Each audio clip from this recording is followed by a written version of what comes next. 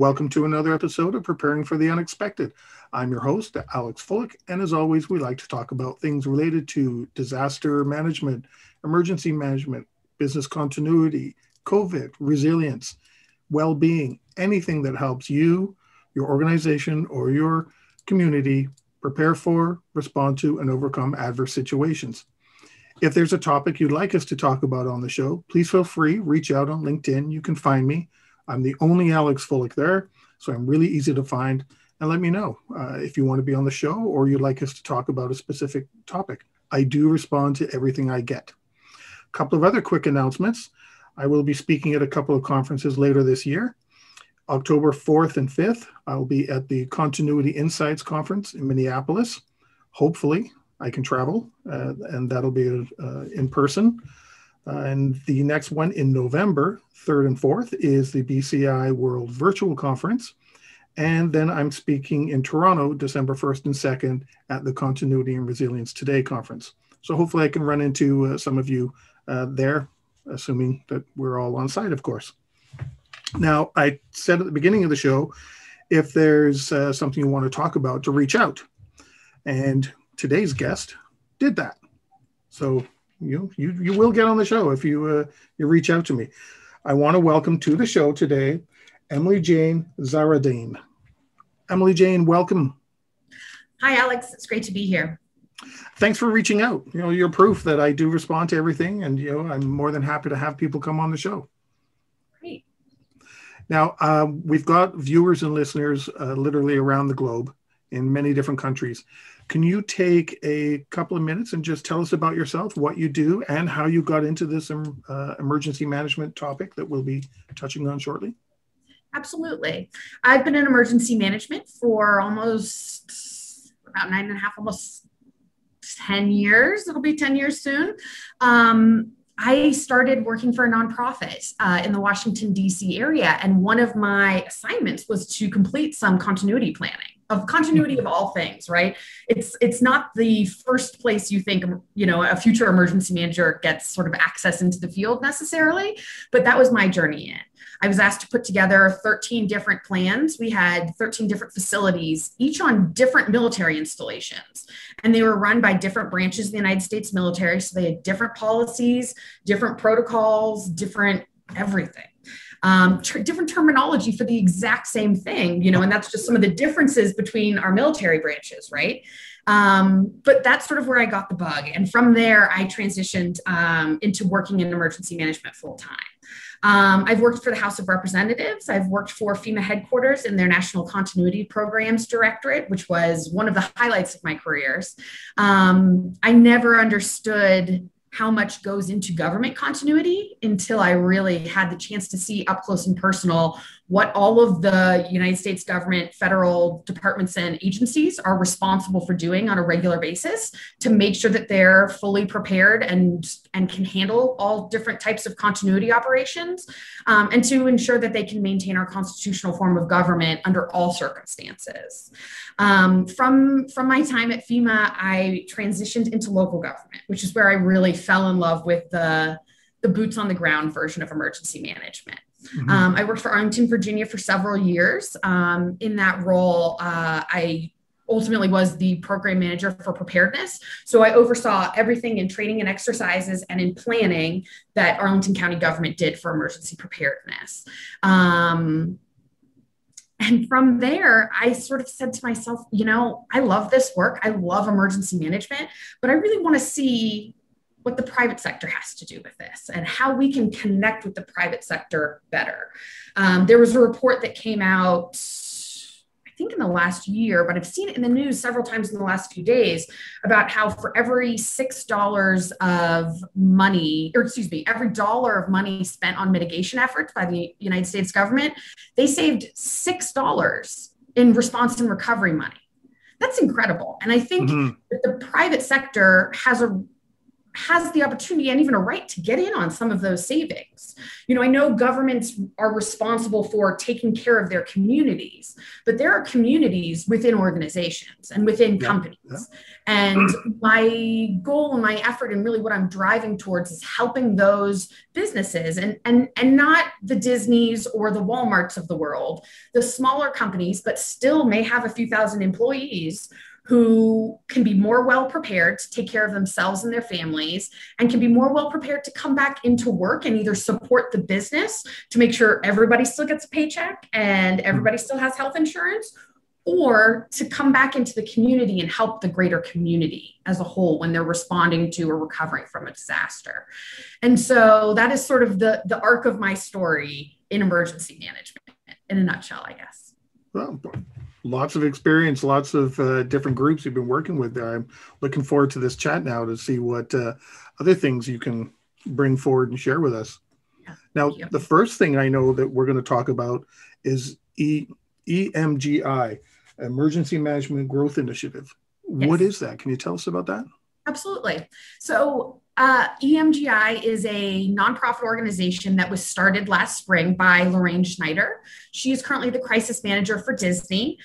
This is her brainchild, and it started at the beginning of the pandemic, and it has just grown since then. So the organization is really focused on advancing diversity and inclusion within the field of emergency management. And so there are a variety of initiatives that the organization is undertaking right now. The one I'm most familiar with is the one that I'm leading, which is the Innovation Hubs initiative. And what's the Innovation Hub? What's that all about? So the goal of the Innovation Hubs is to craft the most diverse and inclusive definition of emergency management. And we want that new definition to guide it. What's wrong with the old one? Oh, it depends on who you ask.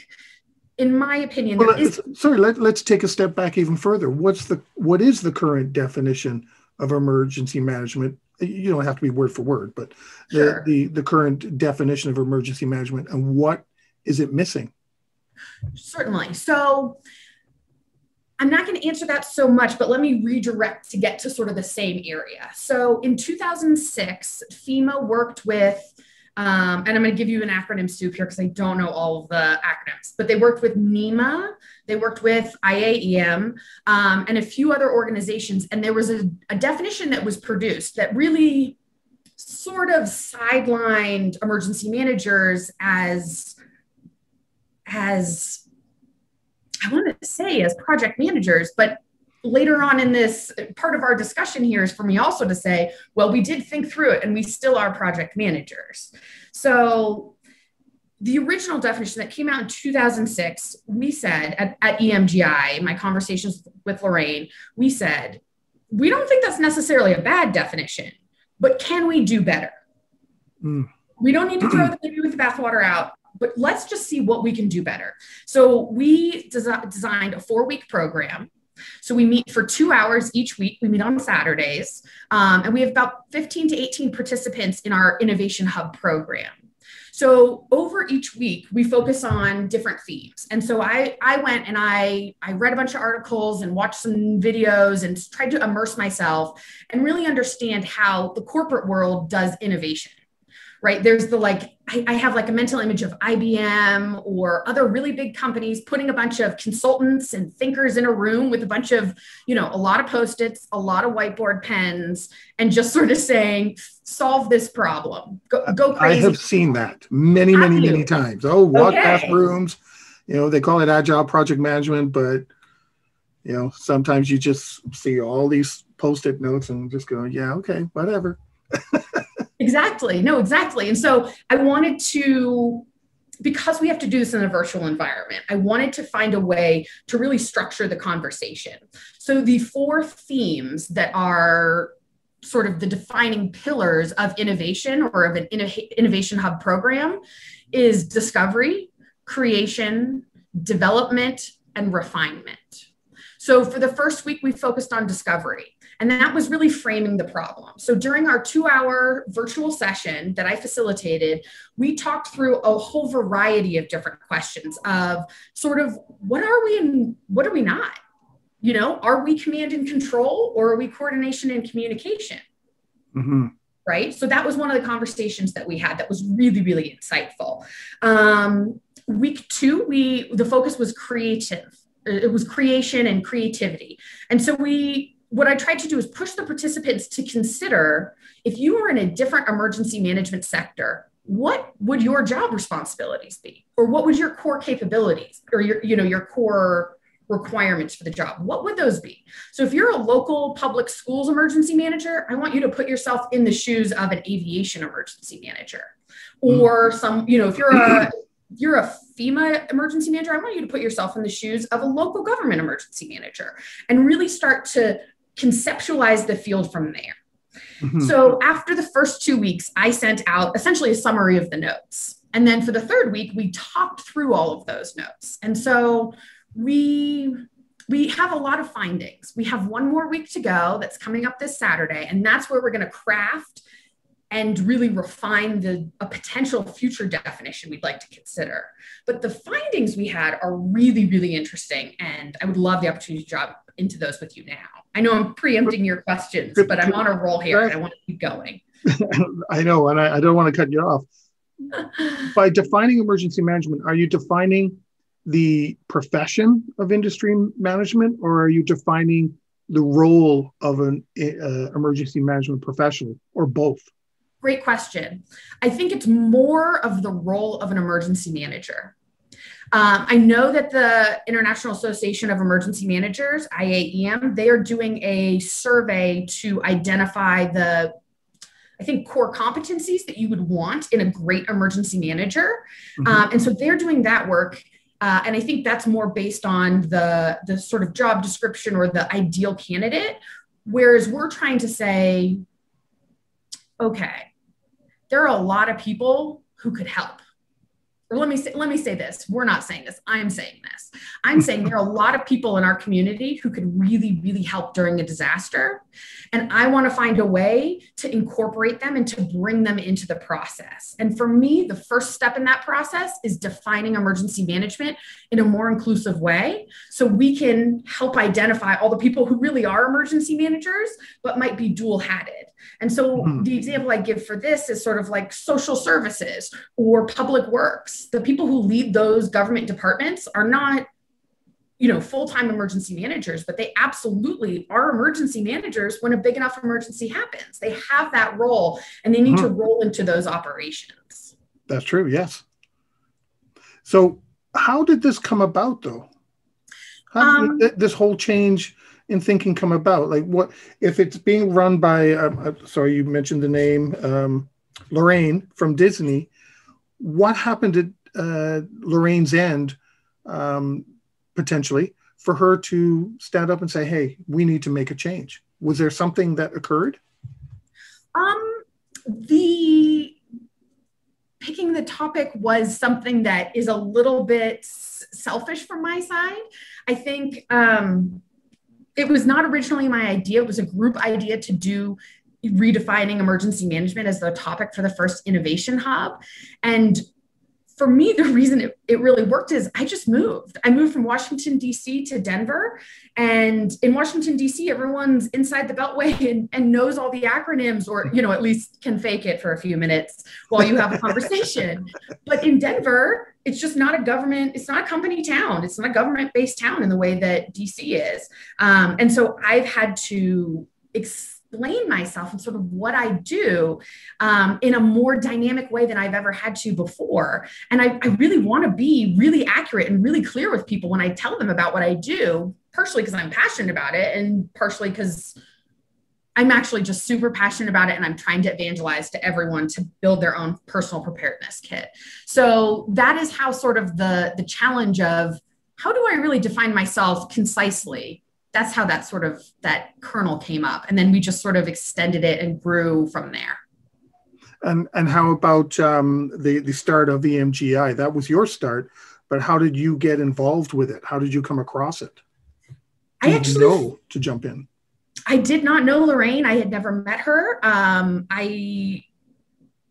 found it on LinkedIn and it seemed really interesting. Oh, really? One of the first initiatives they did that they still do are these emergency talk dinners. So it's about 18 to 20 emergency managers. They're usually on weekend evenings, and everyone can sort of bring whatever they want to eat or drink. And it's a virtual dinner with a different theme on it each night. We did one theme that was the future of emergency management and how we would define emergency management. We went through that prior to designing this program because we really wanted to mine the participants for good data to help us really set this program up, and to make sure that we're providing good value to the participants as well. Oh. Well, on that note, we've come to the end of our first segment. We are talking today with EmilyJane Zahreddine, on emergency management, and we'll be right back.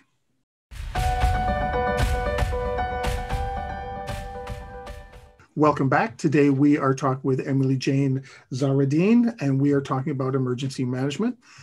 Great first segment, EmilyJane. We had lots of, obviously it's going to be clear to anybody watching and listening, you're very passionate about this.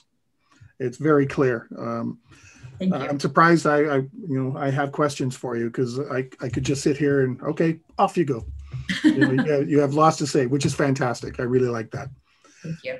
You talked about Innovation Hub, and you mentioned 4 key areas or key parts of it: discovery, create, develop, and refine. Can you look at those in a little bit more, or go into those with a little bit more in depth? What do you mean by discovery? So for discovery, I really wanted to create a great community around this project, around the innovation hubs. And so I wanted to really make sure that all of our participants, and we have participants all over the United States, as well as some in Canada. We have a wide age range. We have a pretty good gender breakdown. And what I wanted to do with all these participants who don't know each other, or maybe do, professionally, tangentially, but they're not friends, they don't have an interpersonal relationship. I wanted to really start from the same point, from the same jumping off point into the concept. So I wanted us to really consider innovation in a more classic concept. So there is a Harvard Business Review article about Kodak. And so it's a case study about how Kodak kind of missed the opportunity to innovate. They had pretty much all the pieces they needed to create their own version of Facebook, and they didn't put all the pieces together. They didn't line it up. It didn't click, didn't catch fire, if you will. And so we looked at that as an opportunity to sort of say, they were not agile, the term you used before, talking about innovation hubs. They were not agile, they were not reactionary, and they just didn't take the opportunity to really assess the landscape.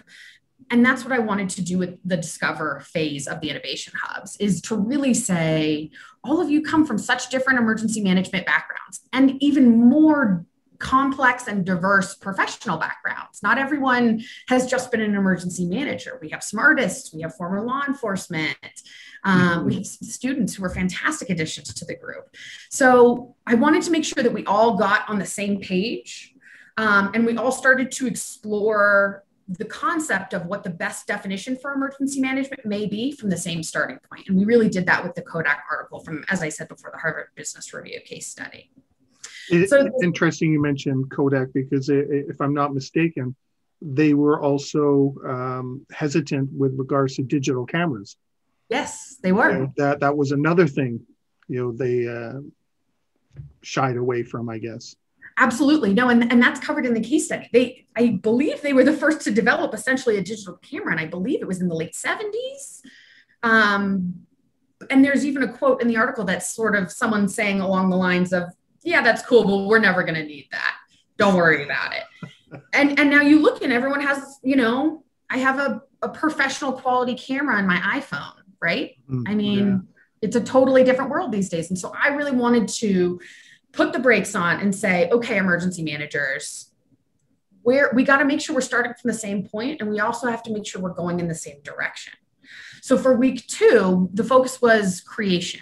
And that was really taking this initial understanding we had of the problem space and of emergency management and exploding it out and looking at it from other angles. I gave the example earlier of the public schools emergency manager who's considering what life is like for the aviation emergency manager, the FEMA, federal presidential declaration level emergency manager or coordinating officer even, and have them consider the perspective of a new emergency manager who's just coming into the field, or someone who works in social services who is actually an emergency manager, even though that's not part of their job responsibilities. If they have a response role, I would argue that they're part of emergency management. So we really tried to extend our understanding of the field in the second week. Mm-hmm. And so go ahead. I'm sorry. Do you have a question? No, I'm just agreeing with you. Okay. The third week, where we really focused on development, was drilling down into the notes we already had. And so what we sort of decided as a group is that 95, and of course this is an estimate, but about 95% of what emergency managers do is administrative. It's not the sexy 5'11" tactical pants, headlamp. It's not the way Hollywood makes it seem, right? It's not that. It's not the sexy version of emergency management. Most of what we are doing is integrated risk management. That's it. Mm-hmm. We are helping our communities, or wherever we work as an emergency manager, reduce the risk that we have to existing hazards, and make sure that as we move forward as an organization, once we've reduced that risk or mitigated that risk, that we don't allow it to become a risk again.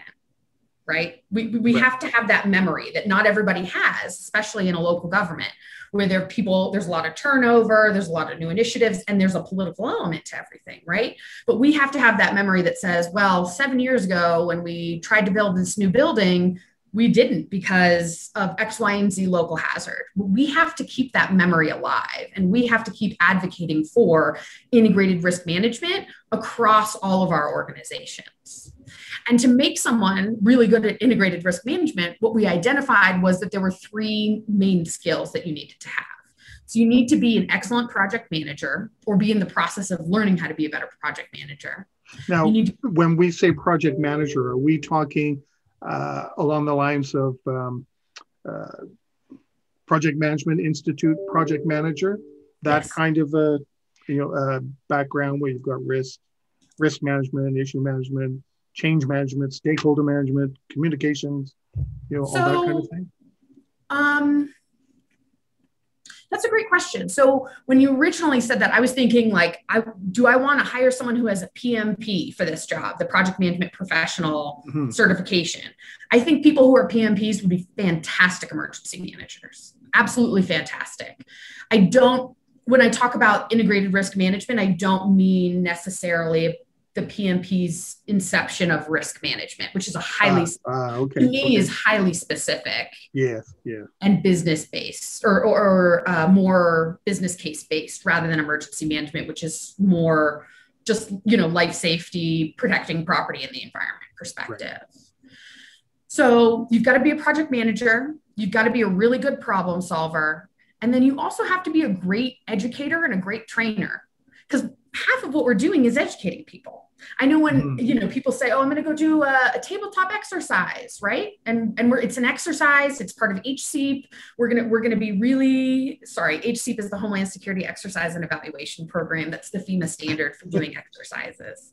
An exercise is a learning opportunity. More than anything, I would say. Not only are you introducing people to emergency management and sort of the way we think of things and the way we process things, right? Because there's so many standardized documents that should be used for an exercise. But it's also a great opportunity for people to learn about their community or their organization or whichever group is exercising, to learn about how that organization works and how that organization will respond to and recover from an emergency. And so I think being an educator or a trainer is such an essential part of being an emergency manager.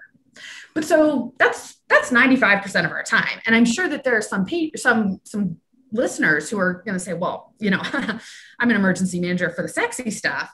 And my reaction to that would be, go forth and do good things. But also that's only about 5% of what we do. Almost everything we do is administrative and preparedness. And then what happens when there is an incident, where there is an event, that's when we have to spring into action. But the steps we're taking are the same steps. The only difference is, to be a good emergency manager, there is something, just like first responders have it, where the hotter the room you're in gets, or the more the building you're on catches on fire, the calmer you get. Yeah, you got to be keeled. Yeah. Yes, we have to do integrated risk management when people's life safety is at risk, when people's homes and property are at risk, when the environment's at risk.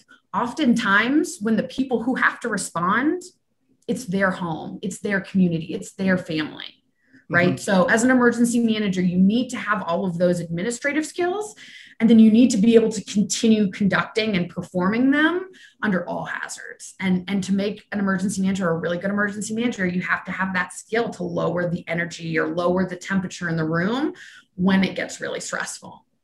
What about because you mentioned you're having groups and discussions, there's 18 to 20 people, maybe more, maybe less sometimes.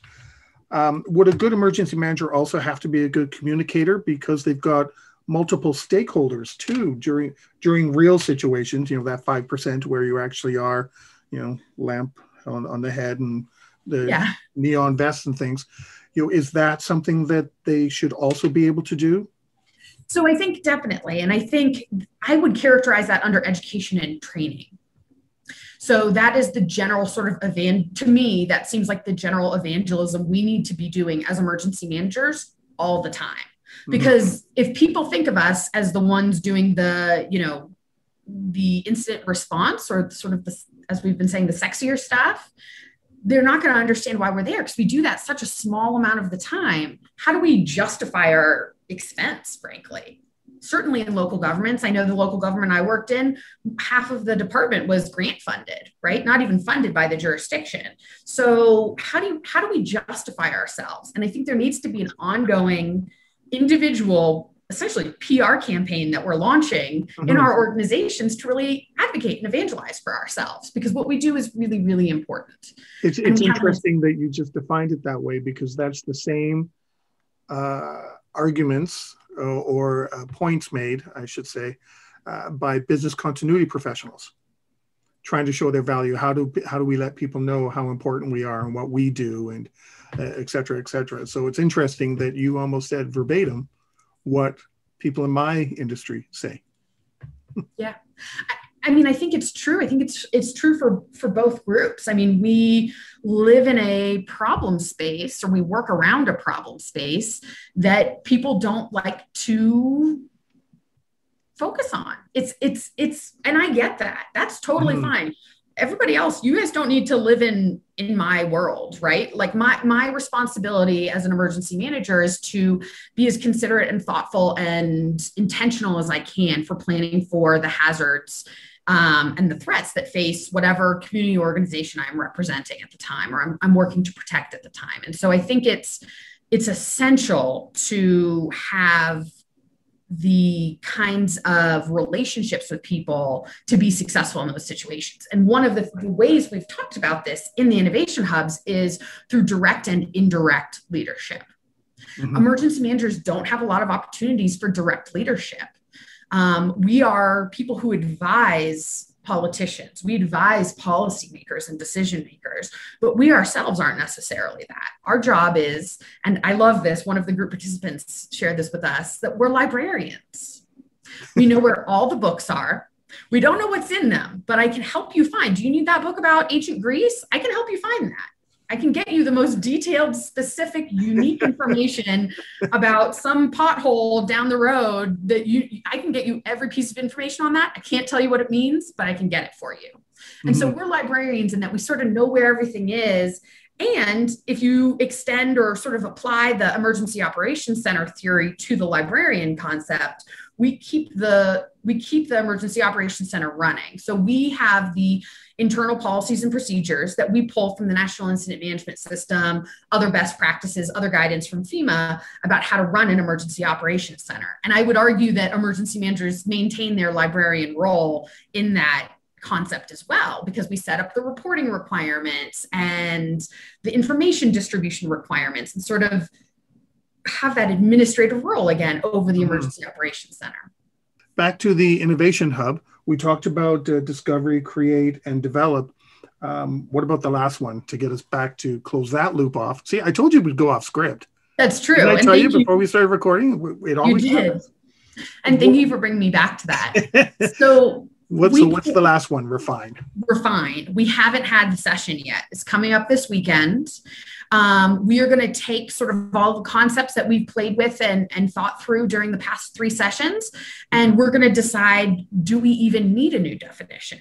I'm not committed to throwing this one out. I'm just saying, let's evaluate it and see if it serves us as best as it can for the next 5 to 10 years, and with the intent of wanting to draw and recruit new people into the field.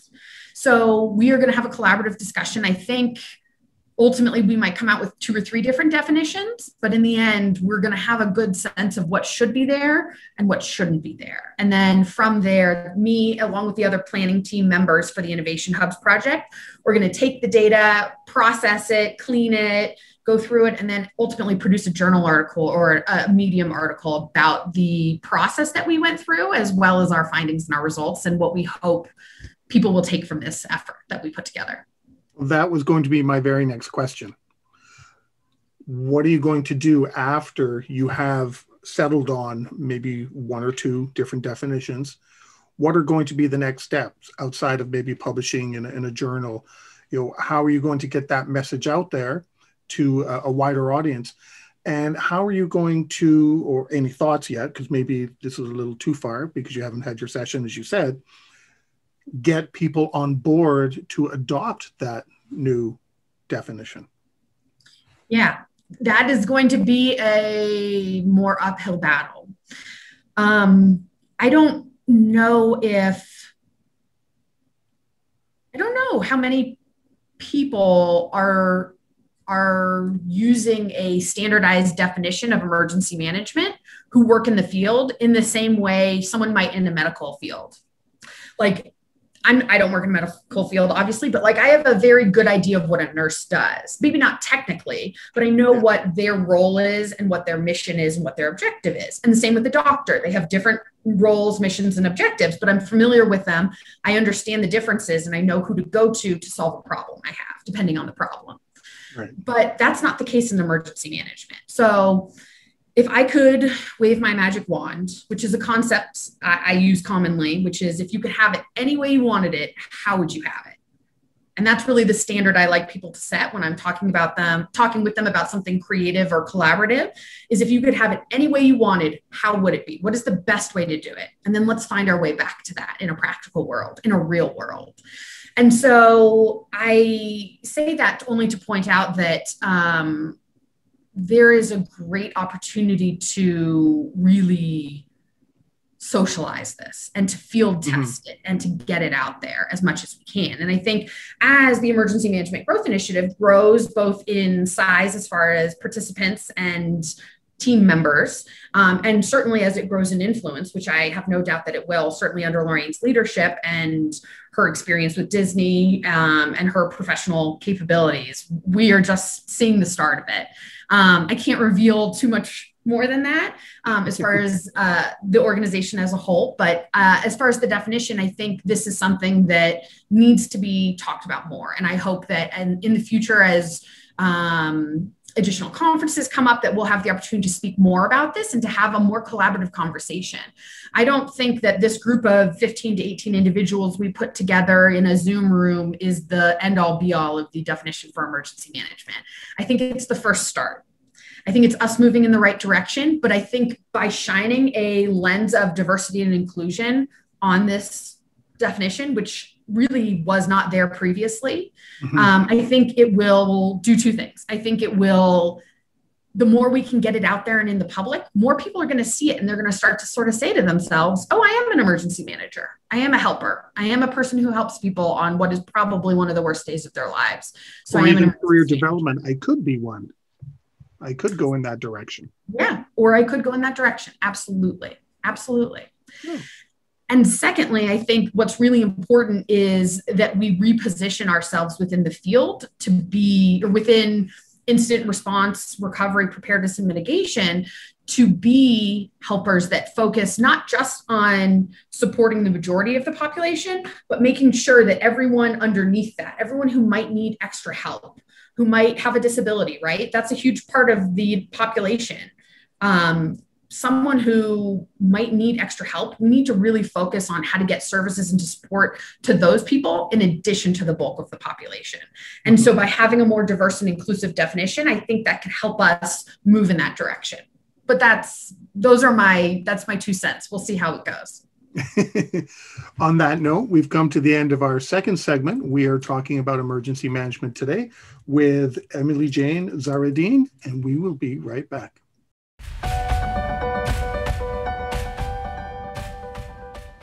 Welcome back. We are talking emergency management today with EmilyJane Zahreddine.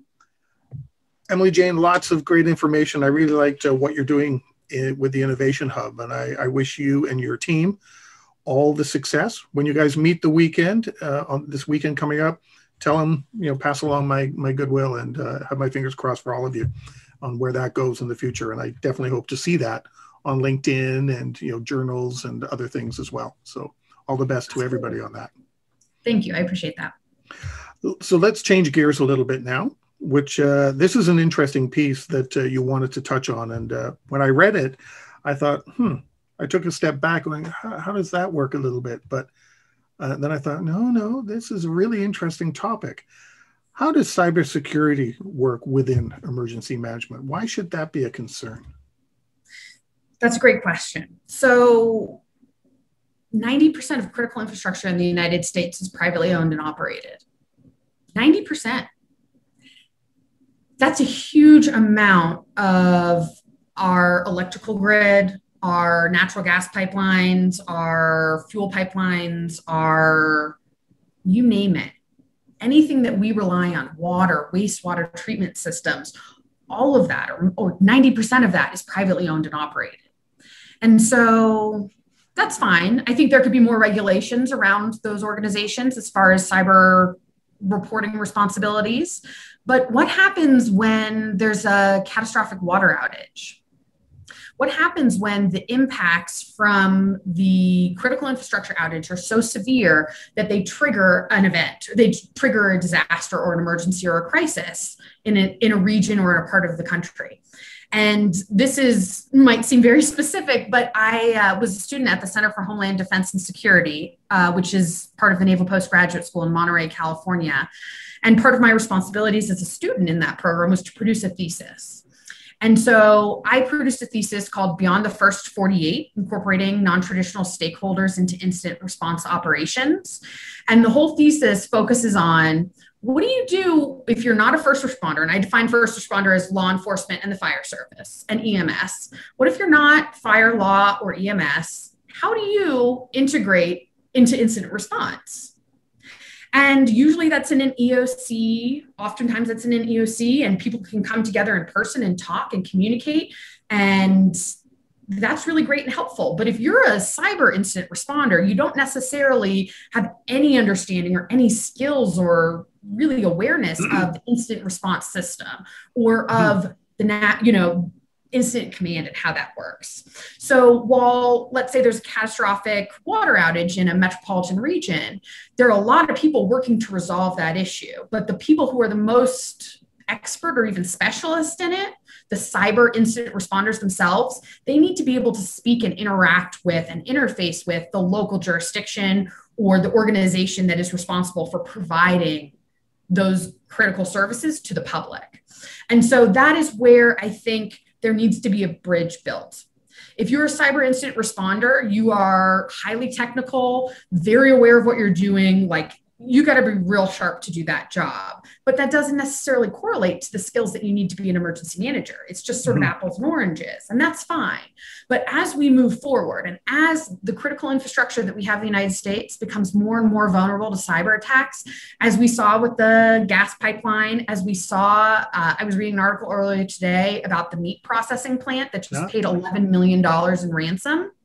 I mean, if you've got a company that can throw out $11 million and it's not a big deal, by all means, maintain whatever cyber infrastructure you'd like. If you can do that, that's fine. But if you're an organization that can't do that and you provide an essential service to the public, then you need to be doing a lot more work as far as getting your IT team ready to interface with local incident responders.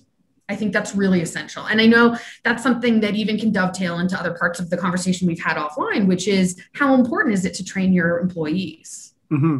Well, that bridge, some people would call that's the crisis manager or the crisis management professions role. What are your thoughts on that? I think it's both to a certain extent. And I think it's unique to cyber incident responders just because they are fundamentally speaking a different language.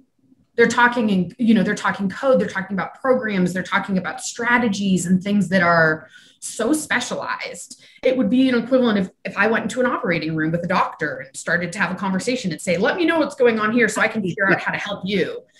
Yeah. And that's I've been in meetings like that with security people, and sometimes it is like being in a different world. And I'm not knocking security people. Right? No, nobody sends an email.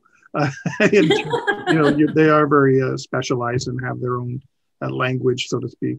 Yeah, and they also were there protecting proprietary information because these critical infrastructure owners and operators are there for a profit as their bottom line rather than as a public good. They have different interests that they're trying to protect. Mm-hmm. And so I think it's so important for traditional emergency management incident responders to be able to bridge that gap and have a conversation. I don't need to know how you guys do all of your proprietary work, but I do need to know not just what the restoration time is, but more details about the attack, more details about the cascading impacts.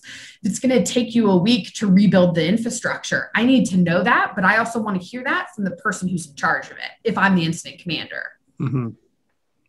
Now, you mentioned, before I jumped in there with a question, about training employees on emergency management. Do you have any comments or suggestions, tips on that? Because during the break, you and I had a quick chat there about training, and it's always a challenge. It really is. And it's, I think it's as the world becomes more unstable in some ways, as far as weather is concerned, migration patterns that are changing, geographical borders that are becoming irrelevant because of climate change and things along those lines, as we have more severe fires in California and out west, as we have more severe, tornadoes and hurricanes in the east, emergencies and disasters, and making sure that you are prepared to respond to them is an individual responsibility. I think the government has a responsibility and a role, absolutely, and they take that job very seriously. But I think there's an individual responsibility that needs to be incorporated into people's lives more. And I think a lot of that can be done through business organizations, is through the company that you work for. If I could as I said before, wave magic wand and have it work out however I wanted it to, I would make every employee who goes through, cybersecurity awareness training, HR sensitivity training, I'd like them to take a 30-minute video on personal preparedness. Basic stuff, have some water around, have food, if you have medications, make sure you have a 14-day supply of those. If you have a pet, make sure you have things for your pet. Make sure you have pet food. You're accounting for water for them. Simple things like that ultimately can help those who are, as individuals and as with their families experiencing disasters, can help them get back to zero faster. And by getting back to zero faster and being able to take care of themselves, they can then go out and help people in their community who can't take care of themselves, who need that extra help or that extra set of hands. And so I think if we can really get that information out in a massive way to people, we can do so much to help first responders and to help emergency managers really redirect their focus to people who need our help the most. Yeah, I think one of the problems with that is a lot of people still think, even after COVID, disasters, they'll happen to somebody else. We watch the news and it's always somewhere else, another city, another state, another country. It doesn't happen here, but it does. It's just, your turn is coming. Yeah. And people don't like to think of that. And let's face it, who wants to think on a daily basis that a disaster is heading your way? Right. You know, nobody Oh, really. absolutely. Absolutely. My parents live in Northern California, and I worry all the time. Every time it's not raining there, which is almost all of the time, that their house is going to burn down, because it almost did twice during different wildfires. Oof. So it's a mindset that some people are okay living with, and other people just can't process it or bring it into their mind at all. And so it's about finding and building more about building a culture of resilience and building a culture of preparedness where these types of conversations and considerations are normalized. Last question. Yeah. How has COVID impacted the emergency management field in your thoughts or in experiences? I think it has dramatically. So I ran the Emergency Operations Center for Arlington, Virginia for the first 60 days of the COVID response. After that, I got my team set up and I said, all right, I'm going out on my own. And then I went and worked with New York City for several months. So in those experiences, I think COVID has dramatically changed how emergency managers operate. I don't think frankly, I think everyone sort of always thought there's not going to be anything so bad that I'm not going to be able to call my neighbors. Or if I can't call my neighbors for help, there's going to be someone on the other side of the country whose team is not impacted by this in the way that my team is, and they can come and help us. We have incident management teams across the country as organized by FEMA that are intended to do that. Mm-hmm. We didn't see coming that everyone would be equally tapped and impacted by this hazard. So what that means to me about the future of emergency management is it makes me very concerned, because I know that people who have been working in EOC level shift work, which is, 12 hours, 7 days a week. I know people who have been working incredibly intensively doing important work for 15, 16, 17 months now.